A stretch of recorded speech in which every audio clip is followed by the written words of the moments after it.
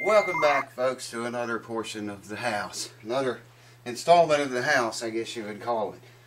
Got some very disturbing news. You guys are probably going to freak out as much as we did about this. You remember the j45 Gibson and all the things it had wrong with it. Remember that guitar? Got put a lot of money into that guitar right here on this bench. And it left here totally playable, better than it has ever played. Flawless, man, and the playability of it and the intonation and all that. Well, there's channels here on YouTube that hate me.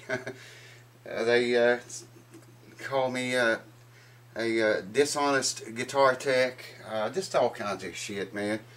And I've always been 100% honest with you guys, and I am with everyone, you know, that I deal with. And I'm going to prove it to you right now, because this is going to hurt me big time. I mean, this is going to hurt my business right here, me putting this out there. But it's the truth, and I'm going to put it out there for you. So screw those channels and those chubby dudes that saying that shit. Alright, the j45 Gibson. You know how long it was here. You know everything I did to it. That guitar was cursed from the very day I brought it in that door, man. It was cursed. I mean, everything about that guitar was going wrong. The dovetail joint was offset. If you remember, it wasn't center of the guitar. The shims wasn't in the joint right. The finish bubbled up when I was heating the fretboard to pull it off. I've never had that to happen before. That guitar came from Gibson like that.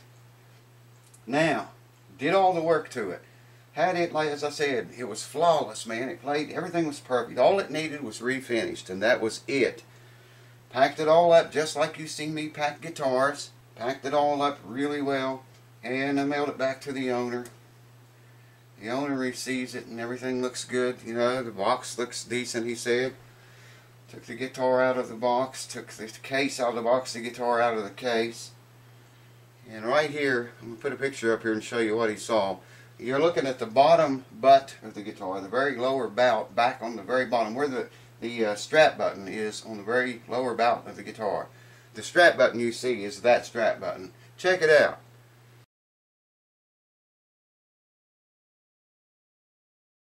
This is unacceptable. USPS priority mail.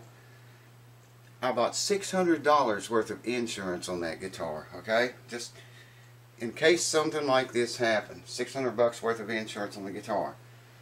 That's how much money the owner had sent me, and I had, you know, to mail the guitar back to him, and there was enough left over to buy $600 worth of insurance on the guitar. So that's what I did, and it's a good thing we did. Here's another picture. Check it out. Same area.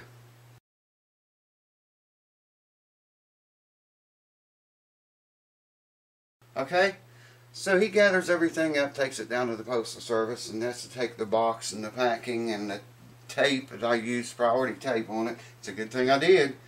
You guys, a lot of you say that tape's no good. Well, maybe not, but it won't. They won't cover the insurance thing if that tape is not used. That's one of their rules.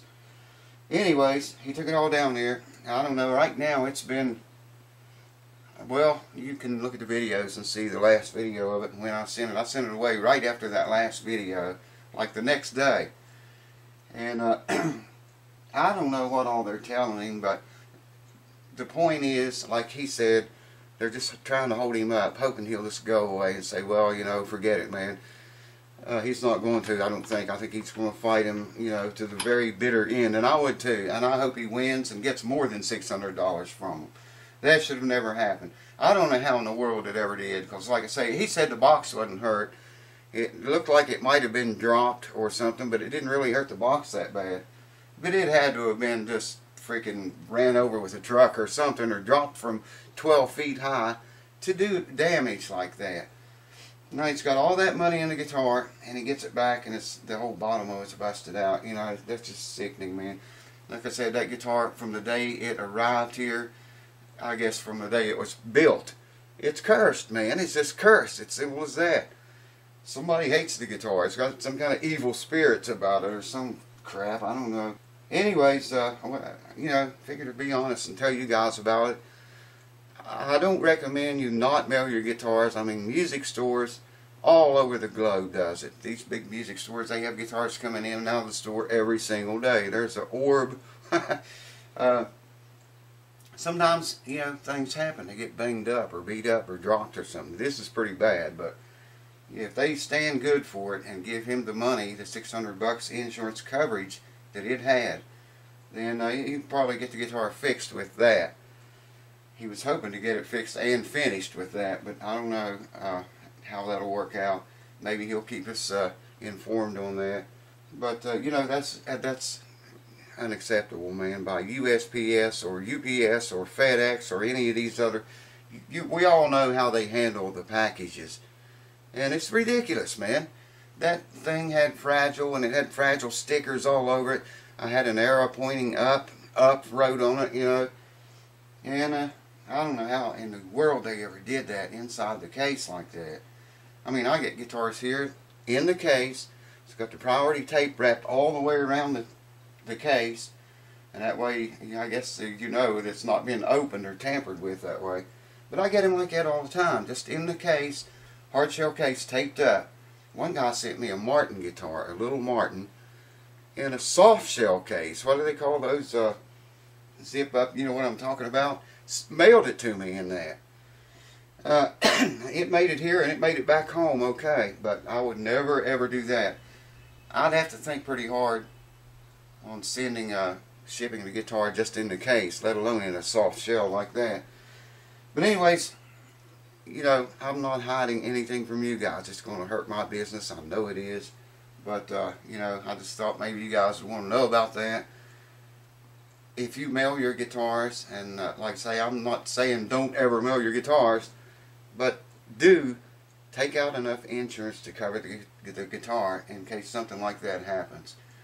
Buy, and the insurance doesn't cost very much. That Martin D42, I bought $5,000 worth of insurance for that guitar. Thankfully it arrived safe and sound, perfect as usual, everything went perfect, and usually 99% of the time it does. But with that Gibson J45, man, the guitar was just cursed. I'm telling you, there's something evil about that guitar, and you can't beat it out of it. It seems that way anyways. But no dishonesty here. Those channels that are saying that shit, well, this is proof. You know, I don't have to tell you guys this. This is proof. I mean, I'm being honest as I can be by telling you that. I know a lot of you that probably are thinking about sending me your guitar probably never will now, just because I'm telling you this. But I'm being honest. I'm telling you what happened, you know, and how it happened. So screw those fat boys. I don't know why anybody watches their channel anyway. They don't ever really fix anything unless they can fix it with their mouth. Anyways, really feel bad for the owner of that J45 Gibson. Wow, man. That's just totally unbelievable, unacceptable. But anyways, there it is. That's what happened. The guitar got busted all to hell, and he's going to have it fixed again after he finally settles with the USPS, U.S. Postal Service. And they're trying to drag that out as long as possible, but eventually something will happen, I'm sure. Anyways, there you go. That's what happened to the J45. It took yet another beating, another licking, or whatever you want to call it. So hopefully he'll keep us informed on, you know, how that works out if he gets it fixed and they pay up like they're supposed to or whatever. Cheers. Thanks for watching. See you on another video very much soon. Hold on. Woo! By the way, YouTube, fix the notification thing, man.